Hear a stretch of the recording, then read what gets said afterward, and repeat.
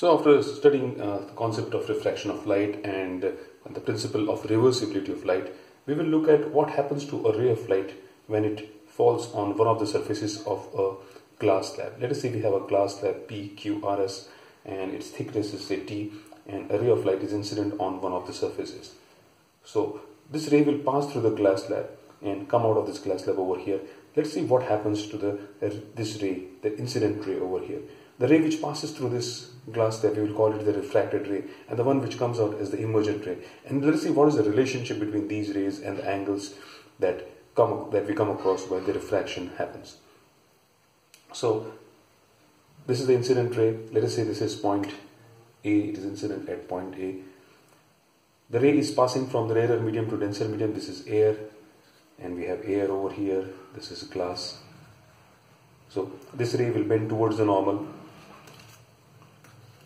This is the direction in which the ray would have gone if the glass slab was not in the way. So this is the projected incident ray, and we will need this in the later part of this video, so I am trying it right now. This is the projected incident ray.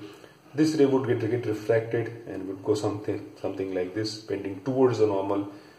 So it will go like this. So this is the refracted ray, and then again we can show a normal over here.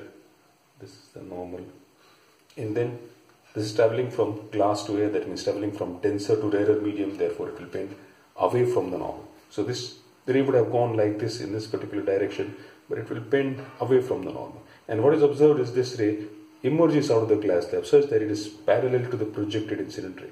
So I will show that it is parallel to the projected incident ray. So it will come out something like this.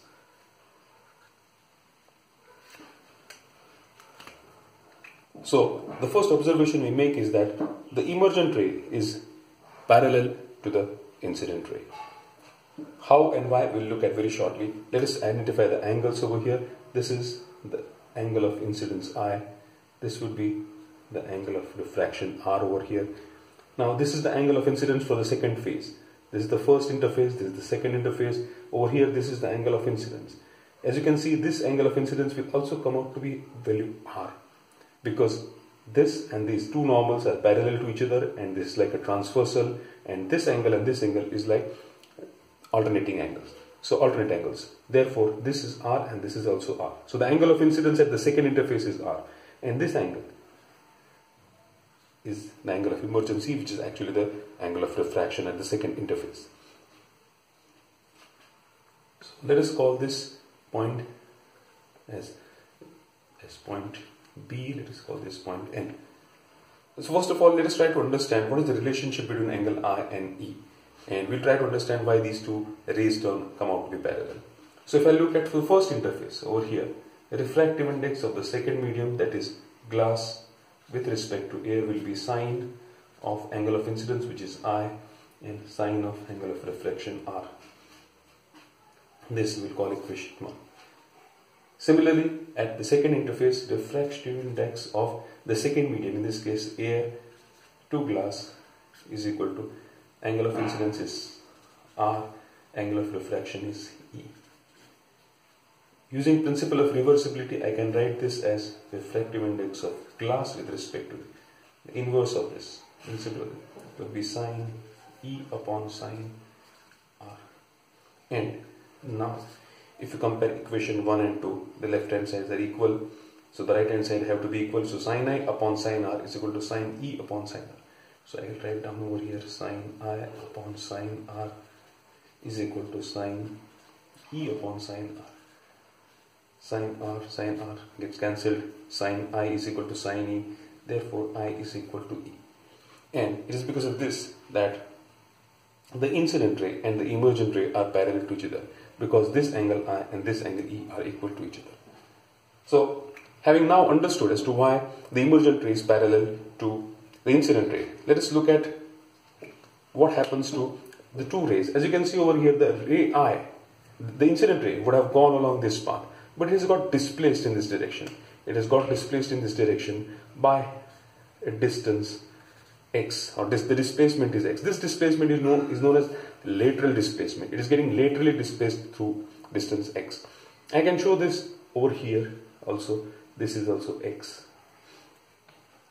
And now we will look at how do we get an equation for finding out this particular value of x, and on what factor does the lateral displacement depend. So we'll look at a couple of angles over here. So let us call this point as, say, C. We'll first begin by looking at this angle, this particular angle.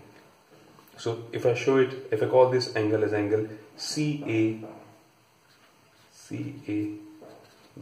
angle CAB is equal to angle CAN minus angle BAN. As you can see in the diagram, CAN minus angle BAN is equal to, what is angle CAN? Well, CAN is this angle, and it is vertically opposite angle of angle I. This angle and this angle are vertically opposite angle of each other. As you can see, they are vertically opposite angle. Therefore, this is angle I. Angle BAN, as you can very clearly see, is angle R. So angle CAB is I minus R. Now, what are the things that we are aware of, or what are known to us already? We know T, the thickness of the glass slab. We would know angle of incidence, and we would know mu. These are the things that we would be aware of. So we need to find out x in terms of T, I, and mu. So let's proceed further. So angle CAB is I minus R. Therefore, take sine of I minus R is equal to, this is opposite side, that is BC, upon the hypotenuse. This is 90 degree. The hypotenuse is AB. Therefore, BC. Therefore, this I can write as BC is x upon AB. Therefore, x is equal to AB into sine I minus R. Let us call this equation 3. X is equal to AB sine I minus. Now, what is AB? AB is this line. Let us take R. Let us look at this particular triangle. Let us look at triangle ANB. And this triangle ANB, cos R is equal to adjacent side. This is 90 degree. This is angle R. So adjacent side would be AN upon hypotenuse would be AB. Therefore, AB is equal to AN upon cos R. And what is AN? AN is the thickness of the glass slab. So I can write this as AB is equal to T upon cos R. Now I'll put this value of AB as T upon cos R into this equation, and therefore I'll get x is equal to T upon cos R into sine of I minus R. Let me write it over here.